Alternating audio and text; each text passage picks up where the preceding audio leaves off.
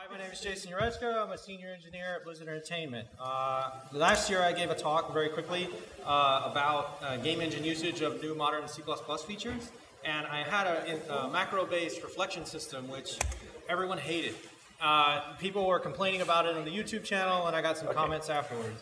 I'm sorry, you get to start all over again? Because nobody can hear you. You're screwing my role, man. I know. Sorry. Hello? Hello? Oh, you might have to talk closer to that thing. I don't know. Maybe we can... All right, ladies. Hold on to your panties. This is going to be really rough.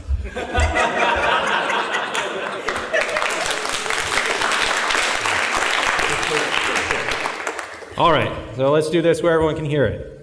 So last year I gave a talk about game engine usage of C++ 11 features and the like. Mainly I was focusing on stuff that was practically available at the time, which meant I was using a compiler that had some features from 14, some features from 11, and no experimental features.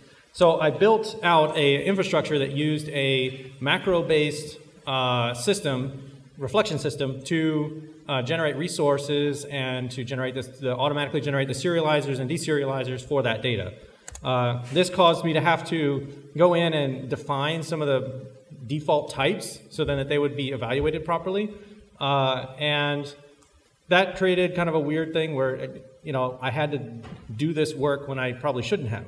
So now, with the new compiler, 2017, I was able to go in and add type traits. And this allowed me to remove all of those macros and then make the code debuggable because I no longer had just magic macro and then data comes out.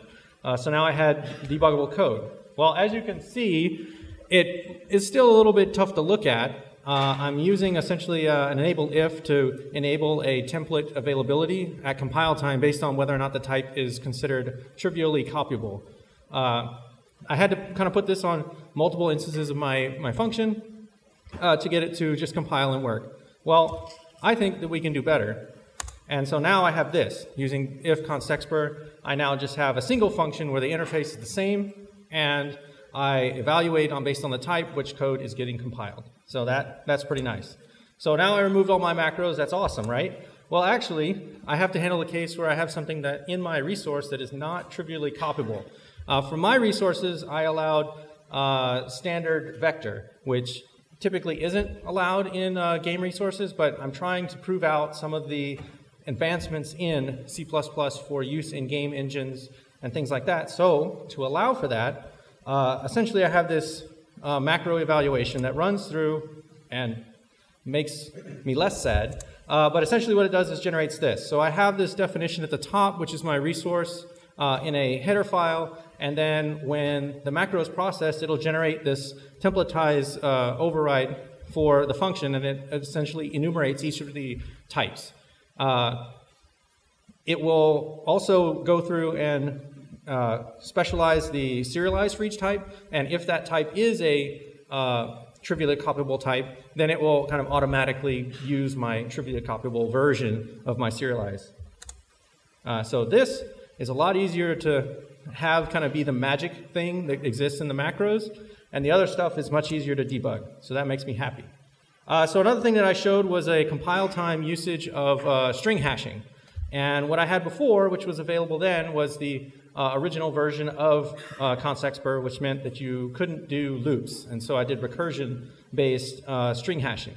So this was the original layout, which isn't the easiest to debug because everything's in a question mark colon type setup.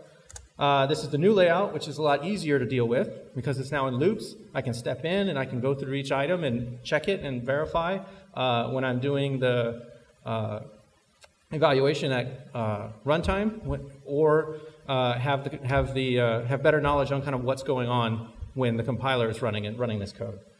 So, can I get rid of more macros? Because at one point I had this where it was kind of calling my constexpr function, and then it would just evaluate everything at compile time if I needed it to. Well, kind of, because we now have this, which came in 2011, but I found it later, so I started using that, which meant that I could now put this user-defined literal at the end of my string, and that allowed me to go through and simplify a bunch of my code so then I didn't have macros all over the place and making everyone sad who looked at it. Thank you very much.